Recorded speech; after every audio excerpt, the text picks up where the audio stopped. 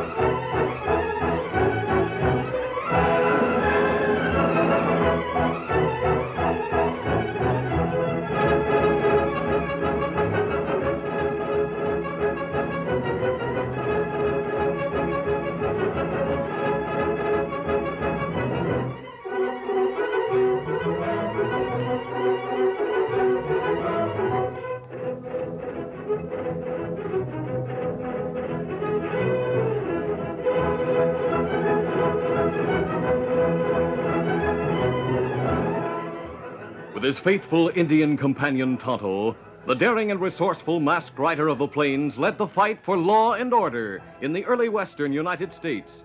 Nowhere in the pages of history can one find a greater champion of justice. Return with us now to those thrilling days of yesteryear. From out of the past come the thundering hoofbeats of the great horse Silver. The Lone Ranger rides again. Come on, Silver. Let's go, big fellow. Hi-Yo Silver! Hoy!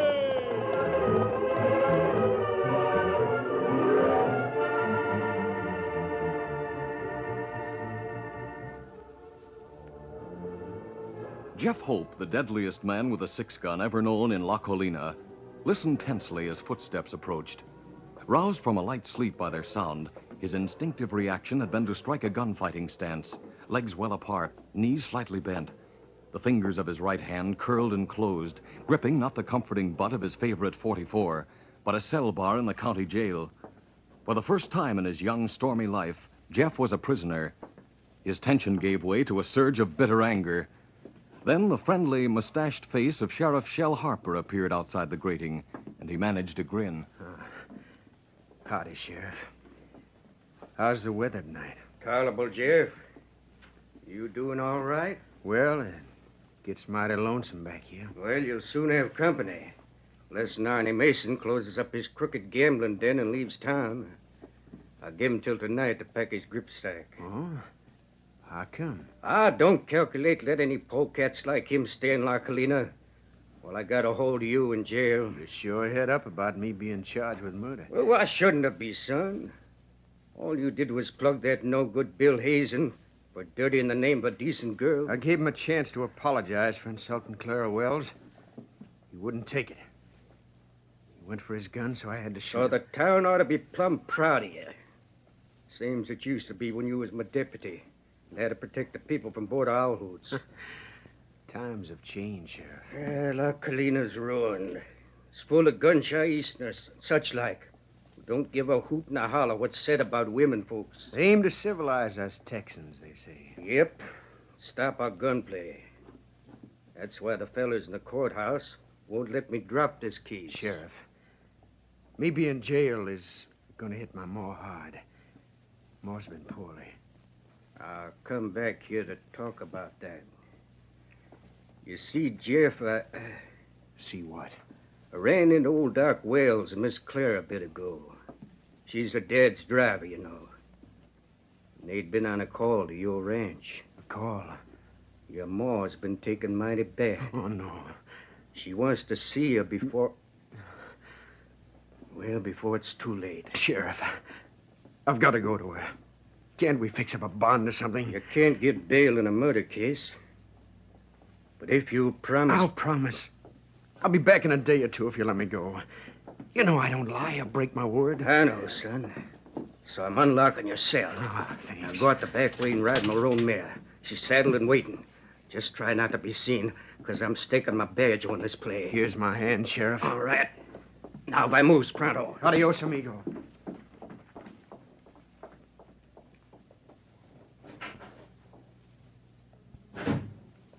Well, Sheriff, Honey Mason. you're covered.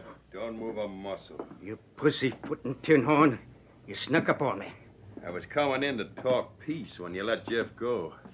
Now I'm top man. Maybe you can get me thrown out of office. But before I lose my badge, you'll be out of business. So that's how you want to play it. I'm still the law. And you're too yellow to risk shooting me. Not when the setup's like it is. I can plug you and let Jeff take the blame. Why, you...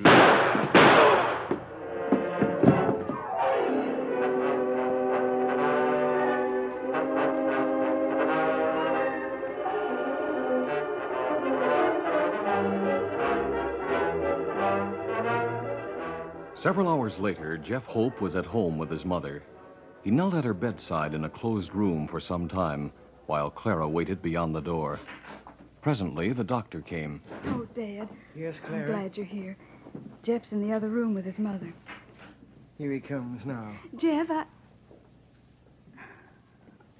Oh, Jeff. I'm sorry. I guess I needn't tell you, Clara. It's all over. I'm glad you could be here with her, Jeff. The sheriff let me out to come home. I see. Just before she died, Ma asked me to promise I'd never kill anyone. She smiled when I gave her my word. Her face is still smiling. It's good that your mother will never know. Know what? Jeff, you said the sheriff had let you out. Yeah. The sheriff let me go on my word that I'd come back. Dad, I told you Jeff didn't kill Mr. Harper and break jail. Kill Sheriff Harper? You mean he's dead? He was shot to death tonight. Some stray Indian heard the gunfire and gave the alarm. It happened after I left. It had to. Jeff, when I got there, a cigarette was still smoldering in your open cell. That sheriff's horse is outside now. He lent it to me, Doc. He was my best friend. Oh, I don't suppose you meant to kill him. You were desperate to see your mother and tussled with him. Maybe the gun went off accidentally. Dad, what are you saying? Jeff isn't armed. He's had plenty of chance to get rid of the gun. So you see... I see plenty, Doc.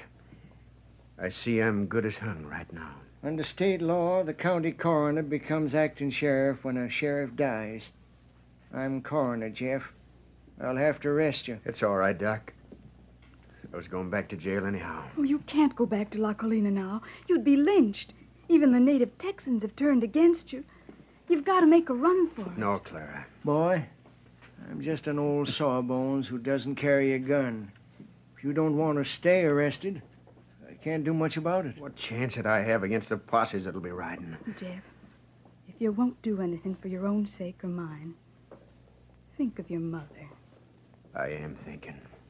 You'll shame the memory of a good woman if you let yourself be mobbed for something you didn't do. Yeah. Yeah, that's so. Doc, I'm going. Yes. Goodbye, Clara. Goodbye, Ma.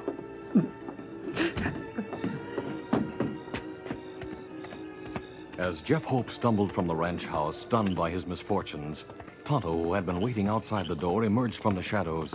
Stepping behind the fugitive, the Indian thrust a gun against his back. You keep going, Huh? Jeff. What is this? Who are you? Me, Tonto. Me here shooting in jail. Trail you here. You must be the Indian Doc mentioned. I reckon you've been spying on me, but it don't matter. It matter plenty. Maybe me save you. You mean you're not a tracker for a posse? Me alone. Not know if you kill sheriff, but one thing plenty sure. You not get fair trial if you get caught. Where you taking me? To friend's camp. You get on horse pronto. All right, easy, Steady, boy. Scout. Follow me. Posse come now. Come on, get up, him boy. Scout. There goes somebody.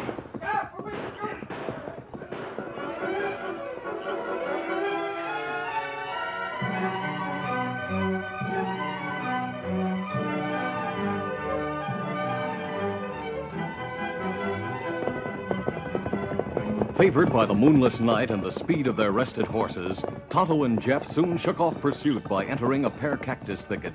Deep in the labyrinth of flesh-tearing vegetation, they pulled up beside the embers of a campfire. Go, Scout. Go. We get down here, Jeff. Steady, Scout. Easy, boy. Kimasabi. Here's Tonto. Who's with you? Him, Jeff Hope, in bad trouble. Say, mister, is that just a shadow or are you wearing a mask? The mask. We needn't go into that now. Tell me, what's happened?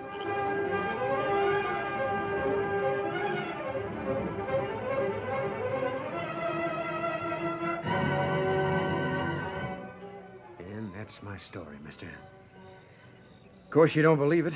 Jeff, I have enough faith in your story to help you all I can. It's going to be mighty hard to find the hombre who did the shooting. Yes, that's true. A veteran lawman like Sheriff Harper was bound to have hundreds of enemies, any one of whom might have murdered him. Yeah, he jailed a lot of crooks in his time. But you were the only prisoner in the jail today. That's right. There weren't even any sleepers in the bum's roost. Sleepers? Yeah. The sheriff was big-hearted. He fixed up a room off the cell block where tramps could bed down without being locked in. Oh, that's interesting. Tonto, are you sure that no one left by the front door after the shooting? Me sure. Maybe the killer lives right in La Colina. If he does, we'll draw him out. What do you mean? Now, this is my plan. We'll cover Tonto with a ragged blanket and send him into town tomorrow morning. Tonto, you pose as a homeless Indian who needs a place to sleep. Go to the jail and speak to Dr. Wells. He has the authority to let you sleep there. Now, while you're in the jail, we'll...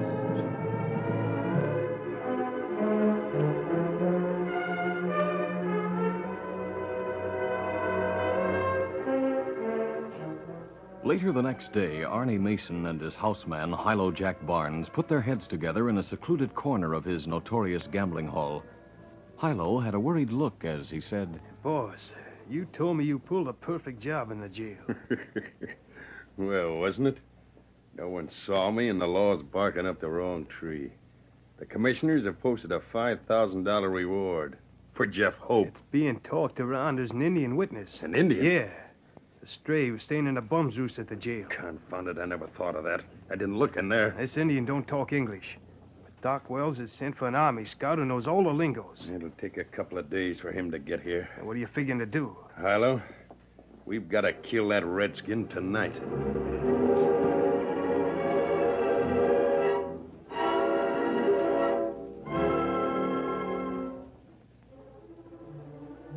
The Lone Ranger was ready to spring his trap.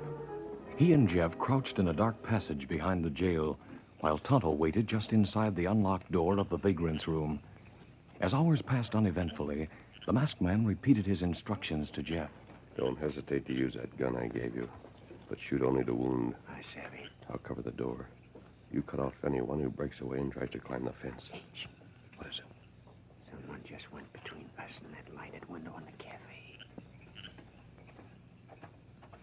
Do you hear that? Yes. Two men are coming. Headed straight for the door. They're unlatching it. Hold it, you two. You're covered. I'll hold them off. Go on inside. Stop, I said. You fellas, drop guns. It's a trap. Shoot your way out. We've got them cornered. Help me. Come on, this way. After them, Tonto. Jeff, get to the fence. Head them off. Here, you varmints, get back! Me not see them crooks in shadows. Don't shoot. Jeff's ahead of us.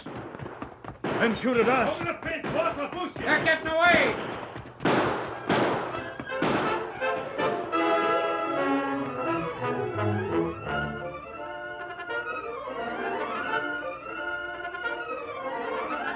The curtain falls on the first act of our Lone Ranger story.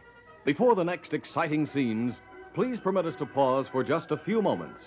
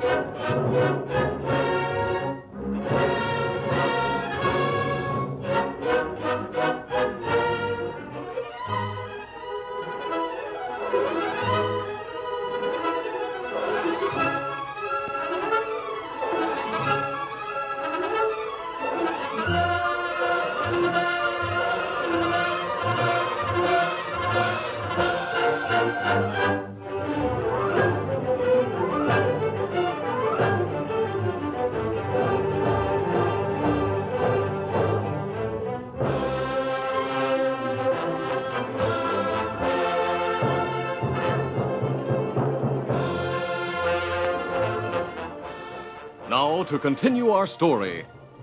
In an effort to learn who killed Sheriff Harper, the Lone Ranger had staked out the La Colina jail using Tonto as a lure. Caught that night in the trap, Arnie Mason, a crooked gambler, and one of his hirelings had fought their way to a fence guarded by Jeff Hope. Running to Jeff's aid, the masked man shouted, Use your gun. Too late. They climbed over. Now what'll we do? Soon Old Town be here. See you. I'm staying in town a while, Jeff. You go back to the pear thicket with Tonto. But first tell me whether you recognize those men. I couldn't see their faces good enough to tell. One fellow's voice sounded familiar, but I can't place it. Why didn't you shoot? You could have stopped them. I had my gun right on them. One had a crippled right arm, and the other was helping him over the fence. A blind man could have hit him, but Well, what happened? I froze on my trigger, mister. I was afraid I might kill him. You come, Jeff. You maybe lose own life now. I know, but I made more a promise. A promise never to kill anybody again.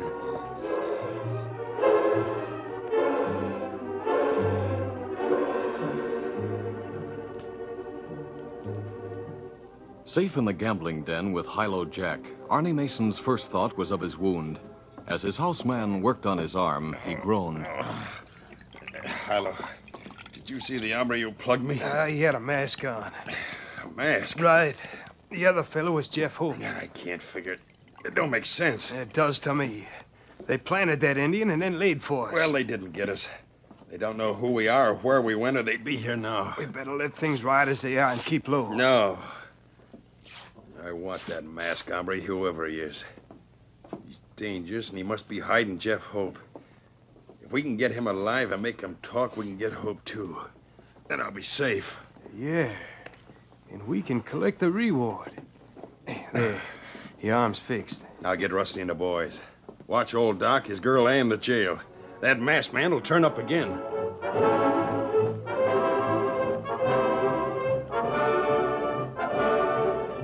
Meanwhile, Doc Wells and Clara, summoned from their home by excited citizens, had reached the jail.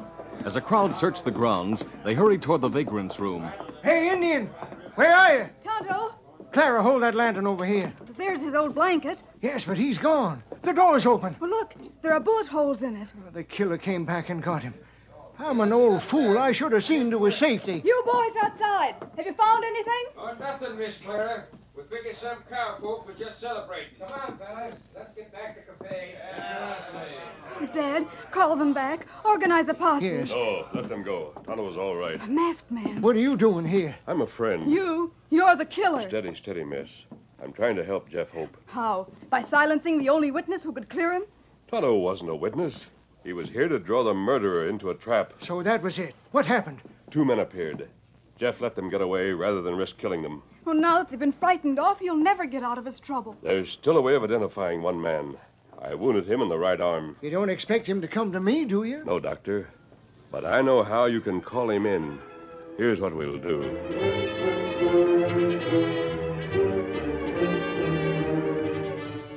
Riding away from his conference at the jail, the Lone Ranger turned his great white horse into a dimly lit alley in order to avoid the main street.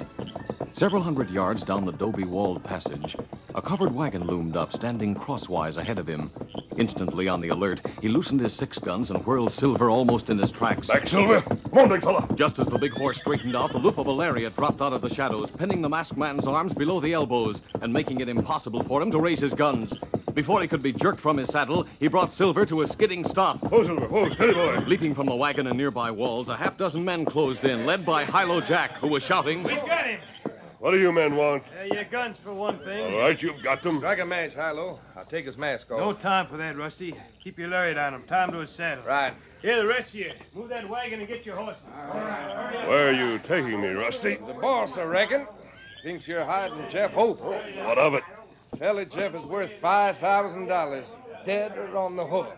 You're a fool if you let your boss get the whole reward. I know it, but that don't... Hey, would you tell me where Jeff is? Why not? He's in the big pear thicket. That jungle? Look, you'll have to guide us. I can do it. I'm going to keep my mask on. All right, at least for the time being.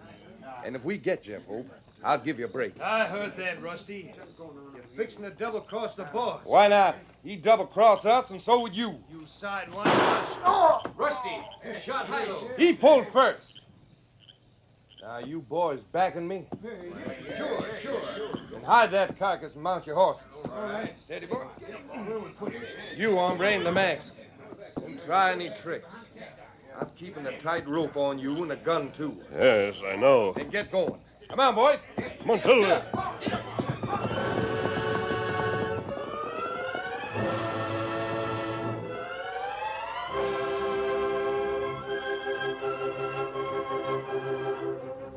Far from being a solid growth of cactus plants, the big pear thicket was composed of many small thickets, each inaccessible to man and beast. Separating them were natural passages, some comfortably wide, others too narrow to admit a horse, and all linked together more intricately than a man-made puzzle. Just as day broke, the masked man, still bound and held in leash by Rusty's lariat, let Silver pick his way through an opening in the maze. Behind him, his captors, riding in single file, cursed and grumbled. Can't get away by losing us, masked man. I'm lost already, Rusty. Suppose he loses himself. I know what I'm doing. Follow me. As the cavalcade wound deeper into the wilderness of cacti, the masked man began to make brief halts whenever a sudden turn put him out of Rusty's sight. Each time he kept the lariat taut by twisting and turning in his saddle and slipping the slack over the horn. By such contortions, he was finally able to put a half-dozen turns of the rope around his pommel, stoutly anchoring it. Behind him, Rusty was growling. Hey, how much farther we going, mister? This is far enough. What do you mean? Now, Silver, come on, big fella, come on. Hey, what are you doing, fella? Hold it, hold! Hold! What's the matter, Rusty? He's got my rope fastened to his saddle somehow. My horse can't hold him. Hold! Hold! Well, let's shoot him. Now, throw me your lariat. I'll drop a loop around his neck. Hold there! Hold! Here he comes. As Rusty snatched the second lariat, the masked man bent low in his saddle. Heaving and straining, the mighty Silver threw all of his weight and strength into the strange tug of war. Pull, Silver, pull. The braced legs of the crook's horse shot out from under it. It slid on its haunches, then rolled over, squealing, and hurling Rusty into the spine-armed wall of cacti. At the same instant, Rusty's lariat jerked loose from the fallen animal's saddle. Silver, plunging forward, stumbled, then gained his feet and catapulted into another break in the thicket, the loose rope whipping around the corner after him. Come on, Silver. He's getting away.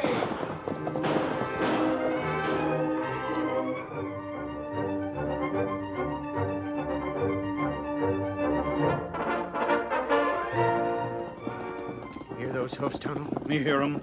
Silver's hoofs. Our friend coming. There he is. Oh, Silver, oh, easy, steady, big fella. Tonto, cut me loose and give me a gun. Me do that pronto. What happened? I'll explain as we ride. Where are we going? Back to the jail, Jeff. This time we'll get the killer.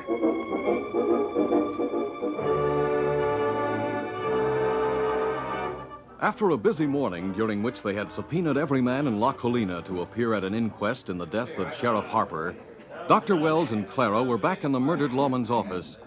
Puzzled and angry citizens packed the place, wanting to know why they had been called to testify. Others stood outside, while Clara, whom the doctor had deputized, seated a coroner's jury of 6. Abel King, the young prosecutor, protested. Doc, you're making a fool of yourself. People don't like to see a girl handling a man's job. Clara's doing all right. Even if she is, this inquest isn't necessary. We know the sheriff was shot to death and that Jeff Hope shot him. It looks that way. But that isn't all. Why, you've summoned the whole town here. You're wasting taxpayers' time and money. We'll be voted out of office. Son, my office was forced on me. I'll do as I please. Dad, the jury's ready. Then we'll call the first witness. For several hours, the townsmen paraded to the witness chair, took the oath, and were dismissed after answering a question or two. The exasperated prosecutor had turned his back on the proceedings when the doctor called. Next witness. Arnie Mason. Is Arnie Mason here? He's outside, if it matters. Give him room. All right. Take the oath, Arnie. Oh. See here, Doc. I don't know anything about the killing. That's what everybody says. Raise your right hand. Solemnly swear to tell the truth, the whole truth, nothing but the truth, so help you God? Sure. I mean, I do. You didn't raise your hand. Have you got a sore arm? Well, yeah, I had a fall. You should have come to me. You may have a fracture. That's nothing. I'm looking anyhow. No, you're not. He's got a gun. Stay in front of me, girl. I'm getting out of here. Drop that gun, Mason. Hey, look back there. The masked man and Jeff. You! You'll never get me. Come on, Jeff. I've got him. Don't let go of my arm. You got loose. I'll get back, all of you.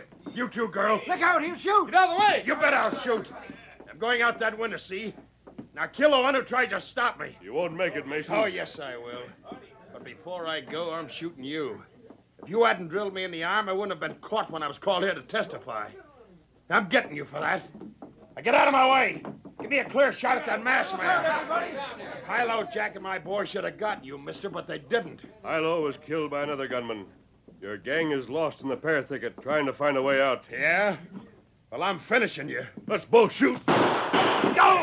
Oh, my leg. You got him. Had enough gunplay, Mason? My leg is busted. Stay right there on the floor, Mason. We'll patch up before we move. He did shoot. Yes, Mason. When the people got out of the way for your shot, they got out of the way for mine. You're fast shooting. Mason, your actions say that you killed the sheriff. I may as well admit it. I killed him. Oh, my leg. You hear that? Yes, Jeff. You're clear to killing Sheriff Harper, but there's still the other case. I know, but I came back as I said I would. That ought to be in my favor. In that other case, he was justified. Any jury would say so. Yes, Clara. I agree that a jury will say he was justified. And I think in view of what's happened, Jeff has nothing to worry about. But you're the prosecutor. Do you mean that? I intend to recommend that the charges be dropped. Clara. Oh, Jeff, you hear that? You're going to be free. There's a matter of a reward for the capture of the sheriff's murderer, Jeff. I think you and the masked man might be entitled to it. That masked man. Oh, golly, if it hadn't been for him... Where is he? He went out the door, Jeff. Who is he? Oh, Tonto told me, Clara. He's the Lone Ranger.